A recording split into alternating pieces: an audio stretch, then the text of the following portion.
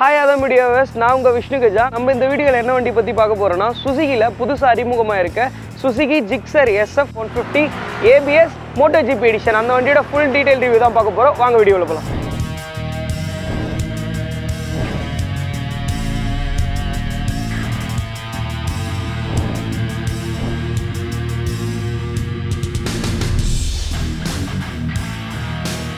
இந்த வண்டியோட சின்னதா ஒரு இஷ்யூ பத்தி பாப்போம். அதாவது 2014 க்கு முன்னால இருந்தே Suzuki வந்து இந்தியால பைக்ஸை வந்து ப்ரொடக்ட் பண்ணிட்டு இருந்தாங்க. அதாவது Inazuma, தென் அதுக்கு அப்புறம் Access, ஸ்கூட்டர் அந்த மாதிரி நிறைய வண்டி இருந்துச்சு. பட் ஆனா Suzuki வந்து இந்தியால தன்னோட இடத்தை தக்க வச்சுக்கிறதுக்கு தூண்டுகோலா இருந்த வெஹிக்கிள் தான் வந்து பாத்தீங்கன்னா Suzuki Gixxer. ஸோ அந்த வண்டி தான் வந்து 2014 அறிமுகப்படுத்தப்பட்டாங்க. அது வந்து அப்ப இருந்த Yamaha FZ-ஓட காம்படிஷனை வந்து அறிமுகப்படுத்தியிருந்தாங்க. அதாவது டெய்லி யூஸ் பண்ணுற மாதிரி ஒரு ஸ்ட்ரீட் ஃபைட்டர் அறிமுகப்படுத்தியிருந்தாங்க. ஸோ அந்த வண்டி எல்லாத்துக்கும் ரொம்ப பிடிச்சதுனால ரொம்ப நல்லா சக்ஸஸ் அடைஞ்சுது. அதுக்கப்புறம் Suzuki Gixxer SFன்னு சொல்லிட்டு ஒரு செமி ஃபேரிங் பைக்கையும் அறிமுகப்படுத்தியிருந்தாங்க. அந்த வண்டியும் நல்லா சக்ஸஸ் ஆச்சு. 5 வருஷத்தை கடந்து Suzuki வந்து தன்னோட ப்ரொடக்டிவிட்டியை நல்லாவே கொடுத்துருக்காங்க. ஸோ இப்போ 2019ல் இப்போ இருக்க அப்டேஷனுக்கு ஏற்ற மாதிரி, அதாவது LED லேம்ப்ஸ், ABS, ஸோ இப்போ இருக்க கரண்ட்டு இதுவுக்கு என்ன தேவையோ அதுக்கேற்ற மாதிரி வண்டியை வந்து அறிமுகப்படுத்தியிருக்காங்க. ஸோ அதை பற்றி தான் நம்ம இந்த வீடியோவில் பார்க்க போகிறோம். வாங்க வீடியோவில் போகலாம். ஃபர்ஸ்ட் ஆஃப் ஆல் நம்ம பார்க்க வேண்டிய விஷயம் பார்த்தீங்கன்னா இந்த வண்டியோட லுக். இந்த வண்டியோட லுக் வந்து Suzuki வந்து ஃபர்ஸ்ட் இருந்த Gixxerக்கும் இப்போ இருந்த Gixxerக்கும் சுத்தமாக வண்டியை வந்து டோட்டலாக அது அந்த பிளாட்ஃபார்ம்ல இருந்து வேற பிளாட்ஃபார்மில் கொண்டு வந்திருக்காங்க. ஸோ அதுக்கே Suzukiக்கு வந்து பார்த்தீங்கன்னா ஒரு பெரிய பாராட்டு கொடுத்தே ஆகணும். அதுக்கப்புறம் இந்த வண்டியோட ஃப்ரண்ட் பொசிஷன் LED ஃபுல்லாமே LED லேம்ப் கொடுத்துருக்காங்க. ப்ரீவியஸ் வெஹிக்கிளில் வந்து பார்த்தீங்கன்னா உங்களுக்கு எல்லாமே வந்து ஹாலோஜன் பல்ப் தான் கொடுத்துருப்பாங்க. ஸோ இப்போ உங்களுக்கு எல்லாமே வந்து LED பல்ப்ஸ் கொடுத்துருக்காங்க. ஸோ அதுக்கப்புறம் இந்த வண்டியோட டெயில் செக்ஷன், இந்த வண்டியோட டெயில் வந்து பார்த்தீங்கன்னா அந்தளவுக்கு அழகாக ரொம்ப ப்ரீமியமாக கொடுத்துருக்காங்க Suzuki. ஸோ எனக்கு இந்த வண்டியில் ரொம்ப பிடிச்சமான விஷயமும் அந்த வண்டியோட டெயில் தான். அதுக்கப்புறம் இந்த வண்டியோட பாடி பேனல் வந்து பழைய Suzukiலேருந்து இப்போ இருக்க Suzukiக்கு ரொம்பவும் டிஃப்ரெண்ட் காட்டியிருக்காங்க. அவுட்டர் பேனல் ஃபுல்லாகவே மாற்றிருக்காங்க. பார்க்க ரொம்ப அக்ரெசிவாக இருக்குது, ரொம்ப பல்கியாகவும் இருக்குது. ஸோ கொஞ்சம் செமி ஃபேரிங்கில் இருந்து உங்களுக்கு ஃபுல் ஃபேரிங் வரையும் கொடுத்துருக்காங்க. ஸோ இது ரொம்ப நல்லா இருக்குது. அதுக்கப்புறம் இந்த வண்டியோட டேங்க் நம்ம பழைய Suzuki Gixxerல இருக்க சேம் டேங்க் தான், பட் சின்னதாக அவுட்டர் பேனல் மட்டும் உங்களுக்கு சின்னதாக பேனல்ஸ் மட்டும் மாற்றிருக்காங்க. அதுக்கப்புறம் இந்த வண்டியோட சீட் பழைய ப்ரீவியஸான Suzuki Gixxerல உங்களுக்கு ஸ்ப்ளிட் சீட் வராமல் ஃப்ளாட் சீட் கொடுத்துருப்பாங்க. இதில் வந்து பார்த்தீங்கன்னா உங்களுக்கு ஸ்ப்ளிட் சீட் கொடுத்துருக்காங்க. ஸோ அதுக்கப்புறம் இந்த வண்டியில் மிஸ் ஆகிற விஷயம், அதாவது 250க்கும் இந்த வண்டிக்கு என்ன டிஃப்ரெண்ட்னா Suzuki Gixxer SF 250ல் உங்களுக்கு வந்து டைமண்ட் கட் அலாய் வீல் கொடுத்துருப்பாங்க. இந்த வெஹிக்கிளில் வந்து உங்களுக்கு நார்மல், அதாவது ஒய் ஷேப் அலாய் வீல் தான் கொடுத்துருக்காங்க. முக்கியமான பார்ட் இந்த வண்டியோட விண்ட் ஸ்க்ரீன். இந்த வண்டியோட விண்ட் ஸ்க்ரீன் வந்து ப்ரீவியஸ் மாடலை விட இதில் வந்து ரொம்ப சின்னதாக இருக்குன்னு தான் சொல்லணும். இந்த வண்டியோட விண்ட் ஸ்க்ரீன் வந்து பார்த்தீங்கன்னா பார்க்க ரொம்ப அந்தளவுக்கு பெருசாக இல்லாமல் ஷார்ட்டாக கொடுத்துருக்காங்க. ஃபேஸில் வந்து காற்று அறையாமல் இருக்கிறது பார்க்குறது கொஞ்சம் கம்மியாக தான் இருக்குது. ஏன்னா விண்ட்ஷீல்டு இன்னும் கொஞ்சம் பெருசாக இருந்தால் இது கொஞ்சம் ரைடிங் அப்போ யூஸ்ஃபுல்லாக இருந்திருக்கும். அதுக்கப்புறம் இந்த வண்டியோட ஹேண்டில் பார்லேயே நிறைய சேஞ்சஸ் பண்ணியிருக்காங்க. அது என்னன்னு பார்த்தீங்கன்னா இதுக்கு முன்னால் ப்ரீவியஸ் மாடலில் சிங்கிள் பார் ஹேண்டில் பார் கொடுத்துருப்பாங்க, ஒரு பைப் ஹேண்டில் பார் கொடுத்துருப்பாங்க. இதில் உங்களுக்கு கிளிப் அண்ட் ஹேண்டில் பார் கொடுத்துருக்காங்க. ஸோ இது வந்து லாங் ரைடுக்கும் சரி ரொம்ப ஸ்போர்ட்டிவாகவும் இருக்குது, ரொம்ப நல்லா இருக்குது. அது அந்த அளவுக்கு பெண்ட் பண்ணி ஓட்டாத அளவுக்கு நல்லாவே இருக்குது. அதுக்கப்புறம் இந்த வண்டியோட மிரர்ஸ் எல்லாமே வந்து ப்ரீவியஸ் மாடலில் இருந்த சேம் மிரர்ஸ் தான். இந்த வண்டியோட இண்டிகேட்டர்ஸ், ஸோ அதுக்கப்புறம் ஒட்டுமொத்தமாக இந்த வண்டியோட சைலன்சர் ப்ரீவியஸில் இருந்த Suzuki Gixxerல இருந்த மாதிரி தான் கொடுத்துருக்காங்க. அந்த குரோம் ஃபினிஷ் மட்டும் எக்ஸ்ட்ராவாக கொடுத்துருக்காங்க. கொஞ்சம் பார்க்க நல்லாவே இருக்குது. இந்த வண்டியோட டிஸ்பிளே பற்றி பார்ப்போம். இந்த வண்டியோட டிஸ்பிளேல வந்து இதுக்கும் 250க்கும் என்ன டிஃப்ரெண்ட்னா, இது வந்து ஒயிட் கலர் ஸ்க்ரீன் கொடுத்துருக்காங்க. Suzuki Gixxer SF 250ல வந்து பார்த்தீங்கன்னா உங்களுக்கு நெகட்டிவ் டிஸ்பிளே. இந்த டிஸ்பிளேல உங்களுக்கு என்னென்ன இது கொடுத்துருக்காங்கன்னா RPM லிமிட் கொடுத்துருக்காங்க, நியூட்ரல் லைட் கொடுத்துருக்காங்க, அதுக்கப்புறம் ஓடோமீட்டர், ட்ரிப் 1, ட்ரிப் 2, அப்புறம் ஃபியூல் கேஜி எவ்வளோ லெவலில் இருக்குது, ஃபியூல் எவ்வளோ இருக்குன்றத, அப்புறம் டைம் கொடுத்துருக்காங்க. இந்த ஆயில் சேஞ்சு, அதாவது கரெக்டான டைமில் என்னென்ன இன்ஃபர்மேஷன் ஸ்க்ரீனில் காட்டணுமோ அது எல்லாமே காட்டுது. அப்புறம் நியூட்ரல் லைட் வந்து கொடுத்துருக்காங்க, கியர் இண்டிகேட்டர் கொடுத்துருக்காங்க. அது இது ரொம்ப ஒரு யூஸ்ஃபுல்லான விஷயம். ப்ரீவியஸ் சைக்கிளே இது இருந்துச்சு. இப்போது ப்ரீவியஸ்க்கும் இதுக்கும் என்ன டிஃப்ரெண்ட்னா கொஞ்சம் ஸ்க்ரீன் வந்து பெருசுப்படுத்தியிருக்காங்க. அதுக்கப்புறம் ABS இண்டிகேட்டர் கொடுத்துருக்காங்க, டர்ன் இண்டிகேட்டர் கொடுத்துருக்காங்க. ஸோ இந்த வண்டியோட ஸ்பீடாமெட்ரிக் கன்சோலில் நமக்கு ஒரு மிட் ரேஞ்ச் பைக்குக்கு நமக்கு எந்த அளவுக்கு இன்ஃபர்மேஷன் கன்சோல் வந்து தேவைப்படுமோ அந்த அளவுக்கு இன்ஃபர்மேஷன் வந்து இந்த இதுல ஸ்பீடாமீட்டர் கன்சோலில் கொடுத்துருக்காங்க.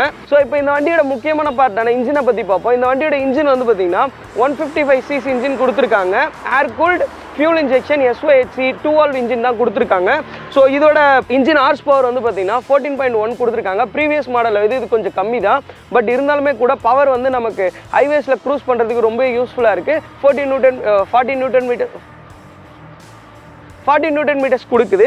ஸோ இந்த வண்டியோட இன்ஜின் பவரோ நமக்கு, அதாவது இப்போது இன்ஜினோட ஸ்மூத்னஸ் வந்து ரொம்பவே நல்லா இருக்குது. அதாவது நீங்கள் ஹைவேஸ்லேயும் சரி சிட்டிஸ்குள்ளேயும் சரி நீங்கள் ஹைவேஸில் வண்டியை வந்து 110 வரைக்கும் தாராளமாக ஓட்டலாம். நான் 90 வரைக்கும் டிரைவ் பண்ணும்போது வண்டியில் வந்து பார்த்தீங்கன்னா ஒரு லிட்டில் பிட் வைப்ரேஷன் கூட இல்லை. அதாவது இனிஷியல் பிக்கப்பும் சரி, இனிஷியல் பிக்கப் நான் ஃபஸ்ட் கியர்லேருந்து இது பண்ணும்போது த்ராட்டில் பண்ணும்போது 38 to 40 வரைக்கும் நம்மளால் பிக்கப் எடுக்குது. அதுக்கப்புறம் செகண்ட் கியர் சேஞ்ச் பண்ணி ஓட்ட ஒரு கியருக்கும் வந்து பார்த்தீங்கன்னா உங்களோட இன்ஜின் பவர் வந்து நல்லாவே ஃபீல் ஆகுது. ஸோ இன்ஜினோட பர்ஃபார்மன்ஸ் எனக்கு பொறுத்த வரைக்கும் ரொம்பவே நல்லா இருக்குது. ஸோ இப்போ இந்த வண்டியோட ஹேண்ட்லிங் பற்றி பார்ப்போம். இந்த வண்டியோட ப்ரீவியஸாக இருந்த ஜிக்ஸரில் அந்த சேம் டயர்ஸ் தான் கொடுத்துருக்காங்க. 100 mm ஃப்ரண்ட் டயரும் பேக் வந்து பார்த்தீங்கன்னா 140 ரேடியல் டயரும் கொடுத்துருக்காங்க. ஸோ இது வந்து ப்ரீவியஸாக இருந்த வெஹிக்கிளில் இருந்த சேம் சைஸுன்றதுனால உங்களுக்கு கிரிப்பில் எந்த ஒரு பாதிப்பும் இருக்காது. MRF டயர்ஸ் தான் யூஸ் பண்ணியிருக்காங்க. ஃப்ரண்ட் வந்து இன்னொரு சேஃப்டி பர்பஸாக வந்து பார்த்தீங்கன்னா ABS கொடுத்துருக்காங்க. 266 வித் சிங்கிள் சேனல் ABS கொடுத்துருக்காங்க. ஸோ இதோட பர்ஃபார்மன்ஸ் எப்படி இருக்குன்னா ரொம்ப நல்லா இருக்குது. அதாவது நீங்கள் வந்து ஒரு பயம் இல்லாமல், அதாவது வெட்டான இடத்துலையும் சரி ABS யூஸ் பண்ணாலுமே வண்டி மேலே ஒரு கான்ஃபிடென்ட் வருது. நீங்கள் தைரியமாக வந்து பிரேக்கில் கை வைக்கலாம்னு சொல்லிட்டு ABS இருக்குன்றதுனால பேக் வந்து பார்த்தீங்கன்னா 240 mm ரியர் டிஸ்க் கொடுத்துருக்காங்க. பட் ABS கிடையாது, ஃப்ரண்ட் மட்டும் தான் ABS. பேக் வந்து பார்த்தீங்கன்னா நான் ABS தான். ஸோ சூப்பர் மோட்டோன்னு சொல்லுவாங்க, ஃப்ரண்ட் மட்டும் ABS இது. ஸோ இந்த வண்டியோட ஃப்ரண்ட் சஸ்பென்ஷன் வந்து பார்த்தீங்கன்னா 41 mm டெலஸ்கோபிக் சஸ்பென்ஷன் கொடுத்துருக்காங்க. ஃப்ரண்ட் வந்து பார்த்தீங்கன்னா கொஞ்சம் நல்லாவே வேலை செய்யுதுன்னு சொல்லலாம். பேக் வந்து பார்த்தீங்கன்னா மோனோக்ராஸ் சஸ்பென்ஷன் கொடுத்துருக்காங்க. ஸோ இதுவுமே பார்த்தீங்கன்னா கொஞ்சம் எனக்கு நான் சிட்டி ரைட்ஸ்க்கு ஓட்டும் போது எனக்கு கொஞ்சம் இறுக்கமாக இருக்க மாதிரியே தெரிஞ்சுது சஸ்பென்ஷன் வந்து. மற்றபடி நம்ம ஹைவேஸில் ஓட்டும் போது எந்த ஃபீலுமே தெரியல. பட் சிட்டிக்குள்ளே நம்ம பள்ளமேட்டில் விட்டு ஓட்டும் போது கொஞ்சம் ஹார்டாக இருக்க மாதிரி தான் தெரிஞ்சுது. பட் ஆனால் இதில் 12 ஸ்டெப் அட்ஜஸ்ட்மெண்ட் இருக்குன்றதுனால நம்ம அட்ஜஸ்ட் பண்ணி ஓட்டிக்கலாம் ரைடுக்கு ஏற்ற மாதிரி. ஸோ இதோட டேங்க் கெப்பாசிட்டி வந்து பார்த்தீங்கன்னா 12 liters. இந்த வண்டியோட ஓனர் இது வரைக்கும் இந்த வண்டியில் கிளைம் பண்ணது வந்து பார்த்தீங்கன்னா 45லேருந்து 50 வரைக்கும் அவங்க சிட்டிக்குள்ளேயே கிளைம் பண்ணியிருக்காங்க. ஸோ இந்த வண்டியோட பவருக்கும் இந்த வண்டியோட மைலேஜுக்கும் இந்த வண்டியோட டேங்க் கெப்பாசிட்டிக்கும் 12 liters ஓகேன்ற மாதிரி தான் இருக்குது. இந்த வண்டியோட கிரவுண்ட் கிளியரன்ஸ் வந்து பார்த்தீங்கன்னா 165 mm கொடுத்துருக்காங்க சுசுகியில். ஸோ இப்போ வரைக்குமே நம்ம பள்ளமேட்லேயும் சரி ஸ்பீட் பிரேக்கர்ஸ்லேயும் சரி வண்டியை நம்ம பள்ளத்தில் பயங்கரமாக விட்டு ஏற்றினாலுமே ரோட்டில் இருந்து நம்ம வண்டியோட இது வந்து நல்லாவே காப்பாற்றுதுன்னு சொல்லலாம். 165 mm வந்து கிரவுண்ட் கிளியரன்ஸ் தாராளமாக இந்த வண்டிக்கு ஓகே தான். இந்த வண்டியோட சீட் ஹைட்டு வந்து பார்த்தீங்கன்னா 795 mm கொடுத்துருக்காங்க. இது வந்து கொஞ்சம் பெரிய ஹைட்னு சொல்ல முடியாது, கொஞ்சம் ஷார்ட் ரைடர்ஸ்க்கும் நல்லா இருக்கும். ஏன்னா இதுக்கு முன்னால் நான் R15 V3 ரிவ்யூ பண்ணும்போது அந்த வண்டியோட சீட் ஹைட்டு 850 mm கொடுத்துருந்தாங்க. அது கொஞ்சம் நம்ம டோலில் நிற்கிற மாதிரி தான் இருக்கும், கொஞ்சம் ஹைட்டாக இருக்க மாதிரி தான் இருக்கும். ஸோ இது அதை விட கம்மின்றதுனால நீங்கள் ஷார்ட் ரைடர்ஸ் வந்து ரொம்ப கவலை பண்ணணும்னு அவசியம் இல்லை, ரொம்ப நல்லா இருக்குது. தென் அதுக்கப்புறம் இந்த சீட்டில் நீங்கள் உட்காந்ததுக்கப்புறம் இந்த டேங்க் வந்து உங்களுக்கு ரொம்பவே சப்போர்ட்டாக இருக்குது. இந்த வண்டியோட கிளிப் அண்ட் ஹேண்டில் பாரும் ரொம்ப ஸ்போர்ட்டிவாக இல்லாமல் நீங்கள் டெய்லி யூஸ் பண்ணுற மாதிரி கொஞ்சம் அப் பண்ணி கொடுத்துருக்கனால நீங்கள் தாராளமாக டெய்லி யூஸ் பண்ணலாம். இந்த வண்டியோட ஒட்டுமொத்த வெயிட் வந்து பார்த்தீங்கன்னா 146 kg. இது ப்ரீவியஸ் மாடலை விட கொஞ்சம் இன்க்ரீஸ் பண்ணியிருக்காங்க. பட் ஆனால் நீங்கள் ஒன்ஸ் நீங்கள் வண்டியை டிரைவ் பண்ண ஆரம்பிச்சிட்டிங்கன்னா வண்டியோட வெயிட் இன்க்ரீஸ் ஆனது உங்களுக்கு சுத்தமாக தெரியாது. வண்டி வந்து அந்தளவுக்கு உங்களுக்கு வந்து ஒரு வெயிட்டான பைக் மாதிரியே இல்லை. பட் ஆனால் நீங்கள் தூரத்தில் இருந்தும் சரி கிட்டத்தில் இருந்தும் பார்த்தீங்கன்னா வண்டி வந்து ஒரு பெரிய வண்டி மாதிரி இருக்கும். இது ஒரு 150cc கண்டிப்பாக சொல்ல மாட்டாங்க. இந்த வண்டியில் கலர் ஆப்ஷன் பார்த்தீங்கன்னா உங்களுக்கு 3 கலர் ஆப்ஷன் இருக்குது. இப்போ புதுசாக 250லையும் சரி 150லையும் சரி Motogp எடிஷன் விட்டுருக்காங்க. ஸோ அந்த கலர் தான் நம்ம இதில் ரிவ்யூ பண்ணியிருக்கோம். இதுதான் வந்து சுசுகியோட கம்பெனி கலரும் பிராண்ட் கலரும் கூட. ஸோ இந்த வண்டியோட சென்னை ஆன் ரோடு வந்து பார்த்தீங்கன்னா 1,34,000 வருது. ஸோ நீங்கள் ஷோரூம் வைஸ் வந்து கண்டிப்பாக சேஞ்சஸ் இருக்கும். ஃபைனலாக என்னோட கன்க்ளூஷன், இந்த வண்டியில் 150cc வேணும், வண்டி பார்க்க கொஞ்சம் பெருசாக இருக்கணும், எனக்கு ஸ்போர்ட்டிவாகவும் இருக்கணும், ஹைவேஸில் அதிகமாக ஓட்டுவேன், சிட்டிஸ்லேயே அதிகமாக ஓட்டுவேன், எனக்கு மைலேஜும் எந்த வகையிலையும் தட்டுப்படக்கூடாது அப்படின்னு சொல்கிறவங்க கண்டிப்பாக நீங்கள் வந்து சுசுகி ஜிக்ஸர் சூஸ் பண்ணலாம். ஏன்னா இப்போ இந்த வண்டிக்கு மார்க்கெட்டில் காம்படிஷன் பார்த்தீங்கன்னா ஹீரோவில் எக்ஸ்ட்ரீம் 200Sன்னு சொல்லிட்டு ஒரு வெஹிக்கிள் இருக்குது. ஸோ இப்போ அது மட்டும்தான் இந்த வண்டி காம்படிஷன். அதுக்கப்புறம் யமகால ப்ரீவியஸாக இருந்த வண்டிக்கு இருந்துச்சு ஃபேசர் 150ன்னு சொல்லிட்டு. பட் இப்போ காம்படிஷன் பார்த்தீங்கன்னா ஹீரோ மட்டும்தான். ஸோ நான் சீக்கிரமாக அந்த வண்டியை பற்றின ரிவ்யூவும் சொல்கிறேன். ஸோ என்னோட ஒப்பீனியன் படி நம்ம கொடுக்குற காசுக்கு, நம்ம ஸ்பெண்ட் பண்ணுற காசுக்கு கண்டிப்பாக இந்த வண்டி வர்த்தாக இருக்கும்.